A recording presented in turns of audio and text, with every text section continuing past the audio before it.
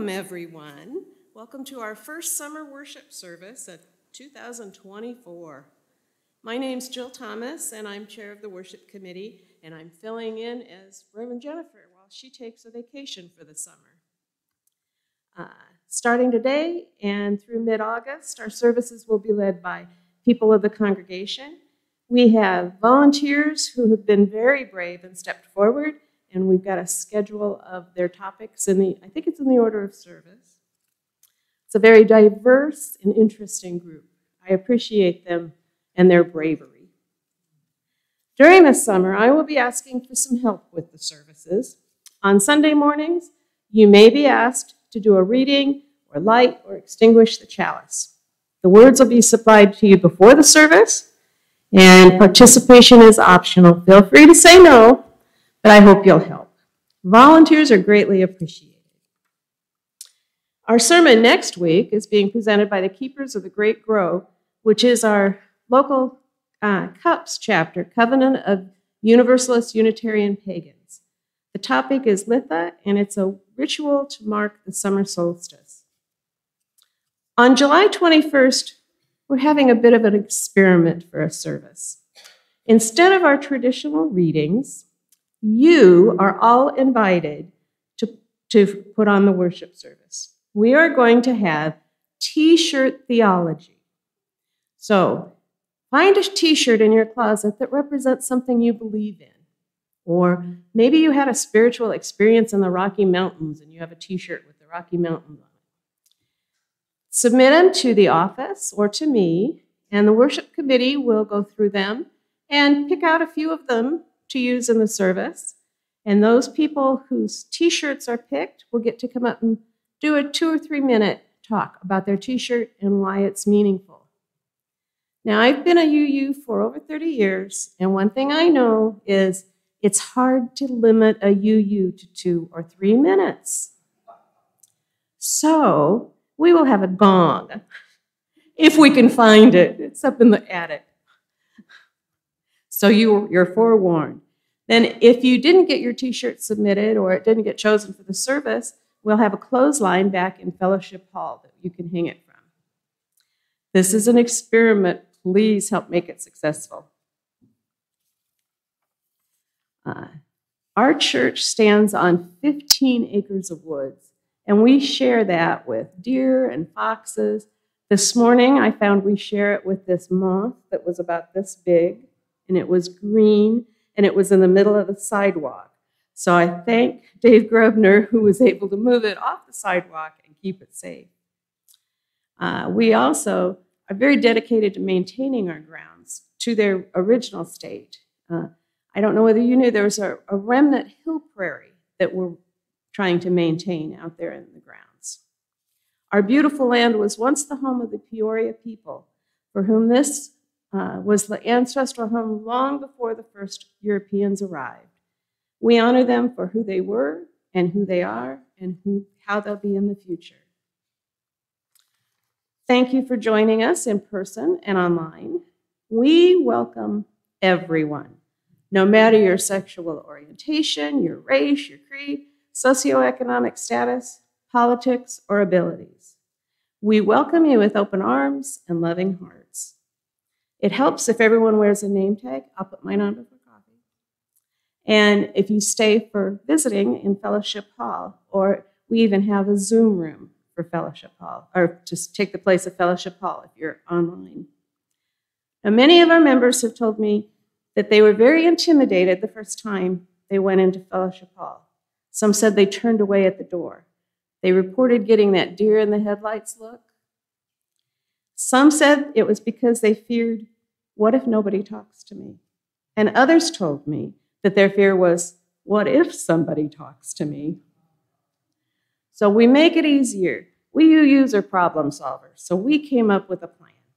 Just inside the door is a special table with a sign on it, and all newcomers are welcome to sit there and be welcomed by a seasoned member. I hope you'll stay and you will meet some of the warmest and friendliest people you've ever met in your life. We also have a number of accommodations to help you get the most out of the service. There are hearing assist devices available from the ushers. There's a kid-friendly area back by the organ where your youngsters can crawl on the floor if they want to. There's tissue in every pew in case our service moves you to tears. There's fidgets in the baskets in the back. There's even a scent-free area if your nose is sensitive. If there's anything else we can do to help make your experience of the service better, please reach out to an usher or a greeter.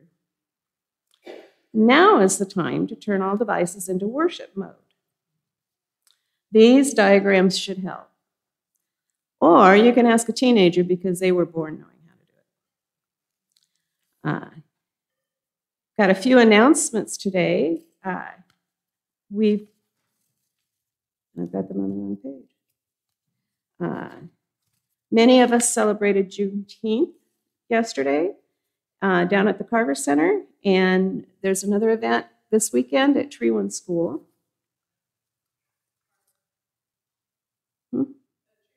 Oh, Treewan Park. It's a good thing she's here today. So now if you'd like to stand as you're willing and able, let's sing the opening hymn, We Laugh, We Cry, by Shelley Jackson Denham.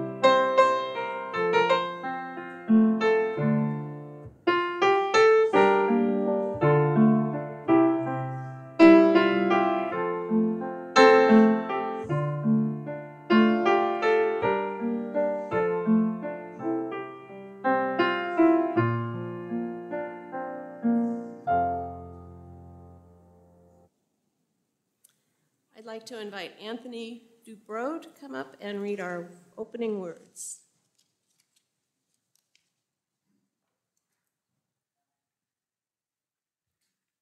Co-Regulation by Elizabeth Mount. From our very first breath, we reach out. Co-regulation, not self-regulation, is in our nature. We find our cues from the sun and the moon, from each parent and caregiver. We find our place in this great turning planet by turning to one another, generation to generation. We awaken to the dawn and fall asleep at the evening's end. Our life's journey is part of something greater, something simple, something divine. A flame cannot be lit without a spark. A life cannot begin without the air. We cannot begin to find ourselves without love. May we reach out to one another. May we offer love and nurturing care. May we join together in celebration of the interdependence of our lives. In this spirit, let us worship together.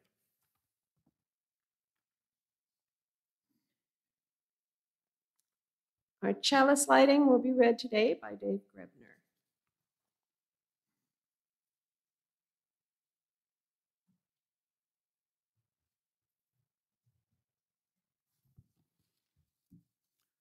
We will be renewed by Pat Uribe Litchi.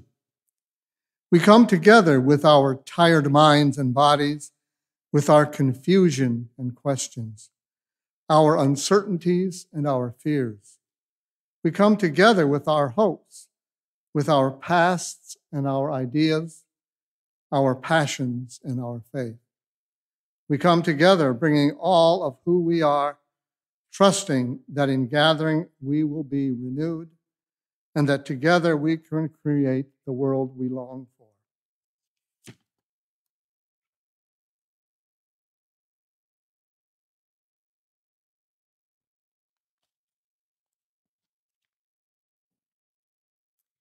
There's one word that always comes to my mind when I think of our church, and that is something that is what makes it successful. We are a sharing group. We share our spiritual journey. We share our love and support. We share food at every potluck. We share time and energy to keep the church operational. And we share our finances to keep the lights on. We also share our monetary wealth with a local agency, which aligns with our values. This month, our Share the Plate funds will be going to Look, It's My Book. This was started in 2008 with an alarming fact. Peoria public school children were not reading at grade level. The proposed solution was to give books to the kids and let them keep them so they would get excited about reading. The Look It's My Book founder, Janet Roth, now has a team of dedicated volunteers numbering over 500. They've distributed more than 300,000 books to children in all the Peoria public schools, from kindergarten through fourth grade. They believe giving a child the choice to pick out their own book, then they will be more engaged and willing to read more often. Our UU Share the Plate program allows for 1/3 of the cash offering of our Sunday collection plate to be donated each month to a local nonprofit. You may put in a check or put cash, or indicate if it's for a pledge or split with the charity, or if it should all go to the church. The ushers will pass the plates during music for meditation, and when they are done, I will light the first candle, and you are invited to come forward and light a candle of your own. You may light a candle for joy, for concerns, for remembrance, for hope, for whatever is in your heart. Now, as the ushers come forward, I thank you for your generous support of the congregation and its work in the world.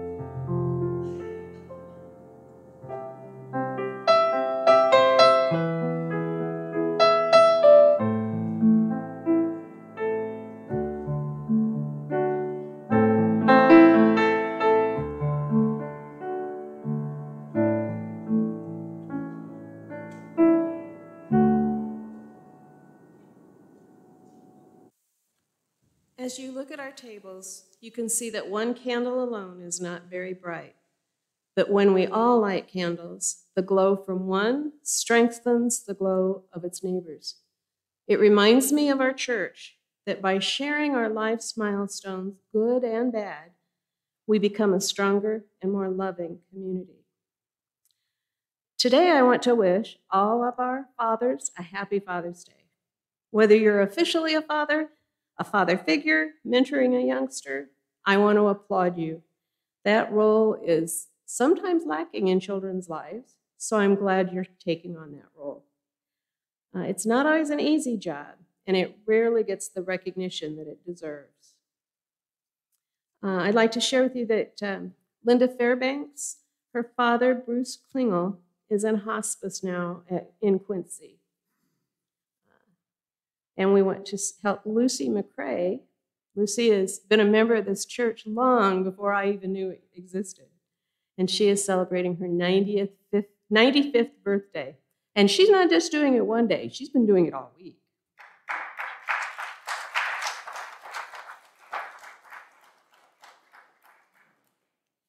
Yesterday, the caring committee needs to be commended. There was a memorial service for Glenn Zepp, and the caring committee did an outstanding job, so thank you. I'd like to hold one more moment of silence for all the joys and concerns that are in our hearts but remain unspoken.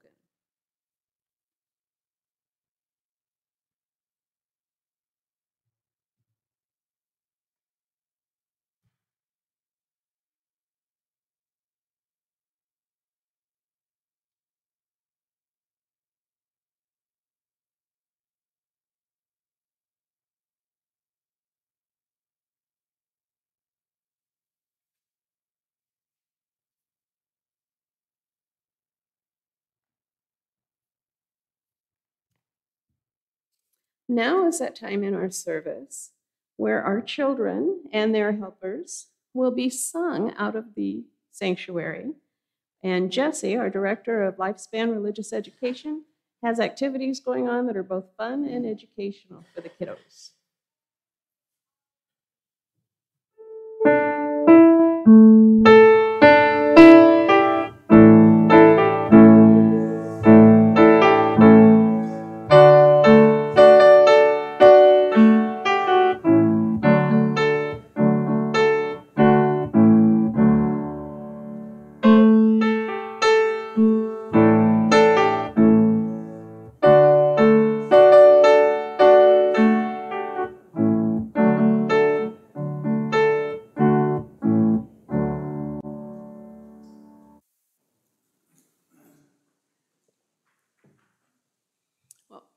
I was recently an inpatient at St. Francis Medical Center, recovering from some spinal surgery. It had rained one night, but the morning dawned really bright. There was sun coming in the windows. It was gorgeous, and it was on the floor. In the hallway, there was a man who was dressed all in black and was wearing a clerical collar. It appeared as though he was waiting to speak to someone in a room down the hall. But we made eye contact and we both smiled, and that smile turned into an invitation to conversation. He entered my room, greeted me good morning, and I replied in kind. I was really kind of curious as to what we would talk about. I assumed, based on his dress, that we came from different religious traditions. He didn't know how different. I wondered how much he knew about my UU heritage and religion. What were we going to talk about? He had, I think, what was a Jamaican accent, so at times he was hard to understand. He told me that on a day like today, he was jealous of his cat. He wished he could just curl up in that warm spot on the floor with the sun pouring in and just sit there and relax.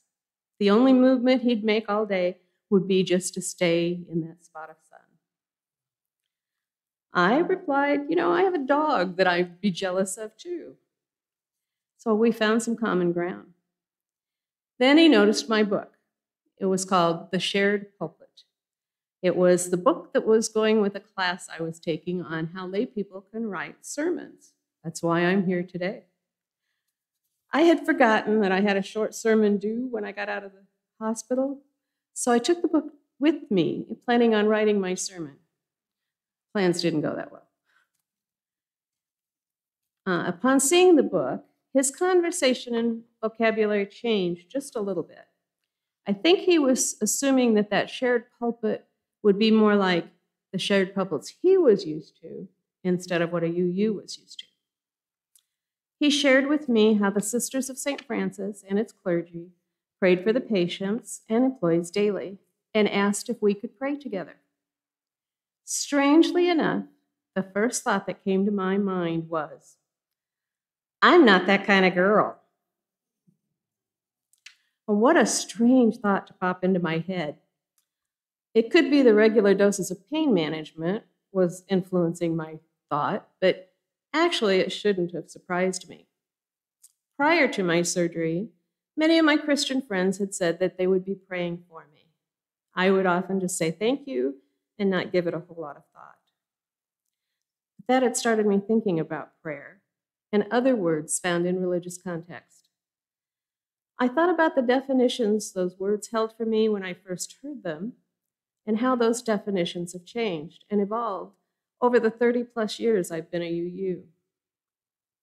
And when I was quite young, I was confused about prayer. When people prayed for the sick or the needy, was it a popularity contest? If they've got enough praise from their prayers that God would heal them? Why didn't I get that Barbie doll I prayed for really hard before my 8th birthday? I just didn't understand prayer at all. When I was a bit older, I went through Episcopal catechism, and we were taught about prayer. There were different kinds of prayers, if I remember right. There were prayers of thanksgiving, praise, intercession, confession, and I'm sure there were many more. And at that time, I believed in them all and practiced them religiously. Then I went through a rebellious stage where I rejected all that was religious. If someone asked me to pray, I would have said a polite, no, thank you, or with my body language, I would have discouraged them. In my later life, and quite honestly, in my early years as a UU, my reaction would have been different. You see, in my early years, I was a bit more arrogant. I believed that my view on the spiritual was more enlightened. I would have internally rolled my eyes, silently sighed, and held his hand. Outwardly, it would appear I was joining in, but internally, I was strictly going through the motions. I remember a time when one of my children went out to play and left the yard. I panicked. My neighbor, who was the wife of a clergyman, was outside, and I asked if she'd seen my child. She said no, but could she pray with me? She held my hand over the chain link fence. Then she prayed, and she prayed, and she prayed that we would find my youngster safe and sound. And all I wanted to do was go look for Jordan. In retrospect, this type of reaction wasn't very spiritual and probably was a little disrespectful on both our parts. As I've matured into a Unitarian Universalist, I realize now there are so many ways to define prayer. The phrase thoughts and prayers after a school shooting or a natural disaster still makes me cringe. Without any accompanying action, it comes across to me as a lip service, especially from a politician. Today I'm speaking about the more personal types of prayer I have encountered. In thinking of the meaning of prayer, some definitions are very, very personal. I remember teaching RE, religious education, with another mom who defined prayer as a form of meditation. When she prayed, it wasn't to a deity. For her, praying was a meditative way to focus on a particular need, want, or wish. It helped her isolate the things that were important from the trivial things that were just taking up time in her mind. It helped her to sort out priorities. I like that definition of prayer. Now, I'll talk more about prayer later, but for now, I'd like to share some other words that have a different meaning for me now that I've become a UU for so long. In my head, I kind of refer to it as the UU thesaurus, according to Jill. Take the word worship. During the services when I was growing up, a Sunday worship service meant honoring God, praising Him, respecting Him, showing Him reverence and adoration. As a UU, the word now means something very different to me. When the pandemic abated and we were able to meet in person again, I was invited to join the board. After joining the board, I learned I was expected to join a committee. See how they get you sucked into these things? Looking around, I realized that our worship committee had been pretty well decimated by the pandemic. I wondered if I was really going to be a good fit for that job. And you see, for the last decade or so, I had spent my time in the RE area, prepping for classes or teaching children. I think I only attended worship services on special occasion. I didn't think I was qualified, but there were no other volunteers for the chairmanship. And since I was willing, that willingness became eminently qualified for me. Now I'm beginning my second year as chair of the worship committee. Then I became curious. If we weren't worshiping God during a service, just what are we doing here? We used to have worship services, but oh, how different they are from the Episcopal services I grew up with. Growing up as an Episcopalian, one service was much like the other. Prayers and some hymns were sung so frequently, they became committed to memory. Today, I can still recite the Lord's Prayer and the Nicene Creed and sing doxology. So what is a UU worship service? I went out to the UUA website and found their definition is a time to gather in community, to explore meaning, to live more deeply and intentionally, to share our milestones, both happy and sad. Since finding this definition on the UU website, it has changed how I view and experience worship. Growing up in the Episcopal Church when one service was so much like the other, it became rote. In our UU services, we use readings from all sources. I consider our readings a sort of UU version of prayer. Instead of pulling the text out of our single book, the Bible, or our Book of Common Prayer, our readings can be sourced from almost anything. The UUA defines 6 sources of our religion: direct experience, words and deeds of prophetic people, wisdom from the world's religions, Jewish and Christian teachings which call us to love our neighbors as ourselves. Humanist teachings, which counsel us to heed the guidance of reason and of science. And spiritual teachings of earth-centered traditions, which celebrate the sacred circle of life. And since we can use almost anything as sacred text, I don't know whether you were here a few weeks ago, Mike John Garius shared a reading that was written by an anonymous fourth grade girl. It was sacred. Even a college textbook can contain scripture. I heard about the wedding of two engineers. One of the readings in their wedding service was the definition of an alloy. I wasn't there, so I'll have to paraphrase it.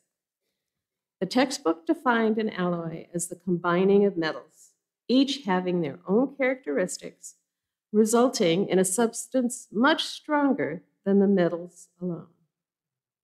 Now, isn't that what we hope for when two people join in marriage? As they face the future, they are stronger together, just like an alloy. I think that's a perfect reading for joining a couple in marriage.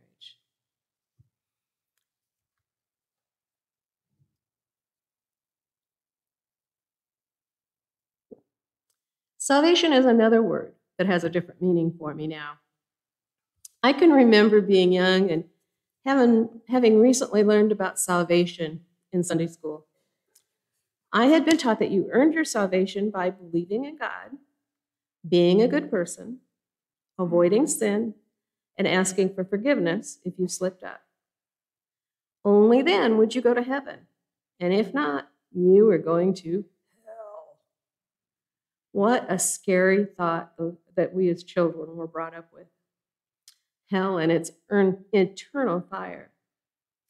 I can remember discussing salvation with my mother. I was, I think, in primary school, and it was wintertime, and we didn't have a clothes dryer. My mom would hang the clothes up on clotheslines in the basement. It was the perfect setting for a deep theological discussion with a preteen. There in that cinder block basement, I can remember grilling my mom. I asked questions like, now would the natives in the jungles who had not been taught about God and Jesus, would they be able to go to heaven? What about my friends that didn't go to church? Would they go to heaven? I don't remember the answers she gave, probably because I tend not to remember things I don't understand. I was really confused that if God loved us all, but he would still banish people to hell, it just didn't make sense. And simply because their geography didn't expose them to Christian dogma. I do remember being happy that my best friend, who went to a Baptist church and who had been saved, would be with me in heaven. I could envision us playing Barbies and riding bikes through eternity. I thought about the kid in my class that bullied me. He stole things from the teacher's desk. He stayed after school regularly. I was so glad he wasn't going to be around in heaven to pester me. Sometimes, though, I worried that I might not be good enough to get into heaven and was destined for hell. Such a scary thought for a young mind. When I found the Universalist Unitarian Church in my 30s, I learned about the concept of universal salvation. It meant that if God was truly our Father and loved us as a father would, how could he condemn anyone to hell? I've heard us been called the no-hell church. Mind blown. If I could have invented a God, and it was a loving God, this is the God I would create. The God that practices universal salvation. Today, I am an Episcopalian, and I'm not really a deist.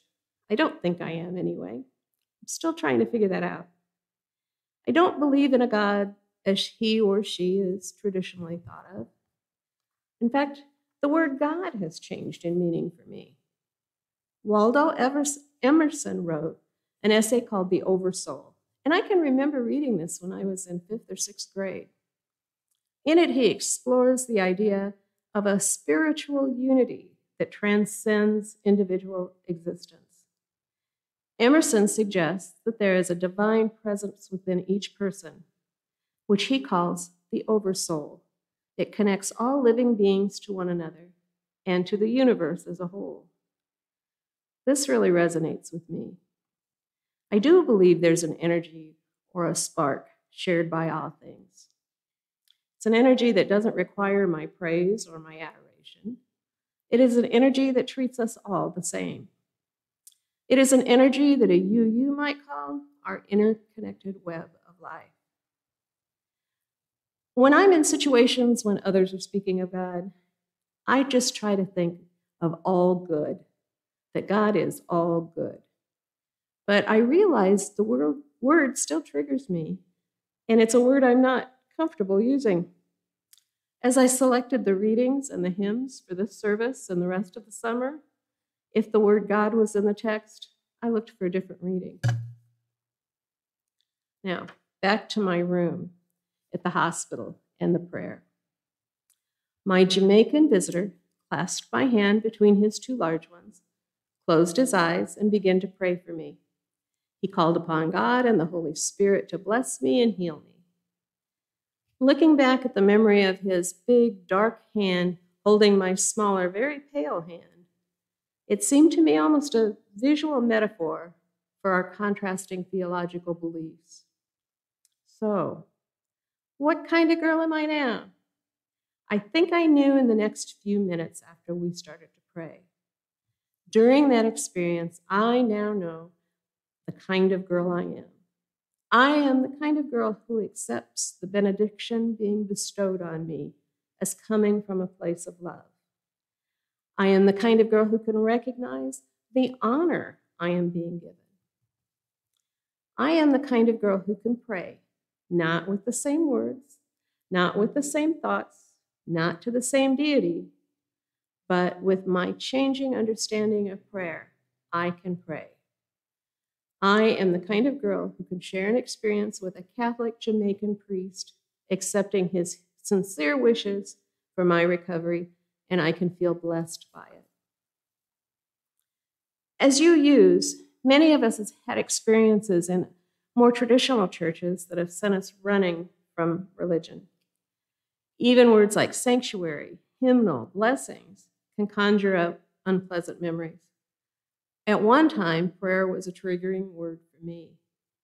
But now, with my new insight into myself and understanding the many nuances of the words, I can accept being prayed for as a gift. It is a gift from someone offering it to me in the spirit of love and caring and hope. What do you think of when someone says they will pray for you? Has becoming a you changed your vocabulary? What words or phrases have taken on new meanings for you? What words or phrases do you still need to rethink the meaning of? In order to live a more deliberate life, these are all good questions to ponder, and that's my challenge to you. When we learn to tweak the meaning of some of those more loaded words, I found I am much less judgmental. I am more accepting of people with different theologies. I am much more respectful of our religious differences.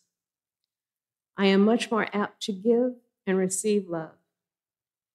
The idea of universal love first attracted me to becoming a Universalist Unitarian, and I have tweaked those definitions a bit as well.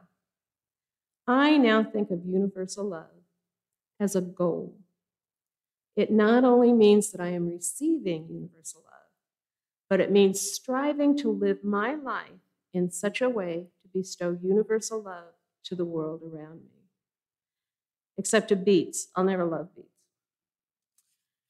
In that hospital room, when my first thought was, I'm not that kind of girl, when I stopped to think a little more, and having my hand held in that big warm palm of the priest, I found I could cherish his sincere caring for me, his hope for my recovery, and I knew that prayer came from a place of love.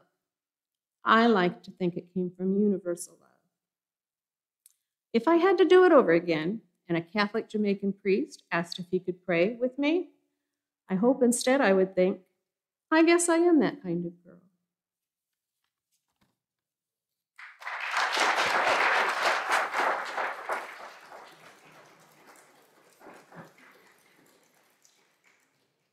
Now I'd like you all to join in our closing hymn. This is going to be confusing. We are singing hymn number 193, Our Faith is But a Single Gem, but we're going to sing it to the music of 371. So I would just follow the words on the screen.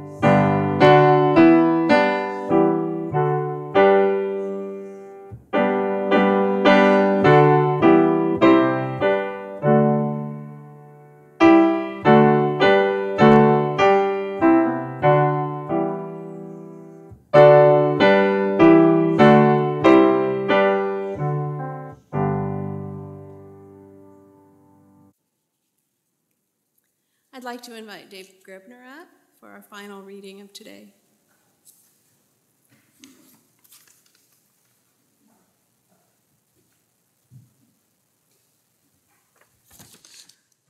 It Becomes More by Reverend Amy Zucker Morgenstern. When we take fire from our chalice, it does not become less, it becomes more. And so we extinguish our chalice, but we take its light and warmth with us, multiplying their power by all of our lives and sharing it with the world.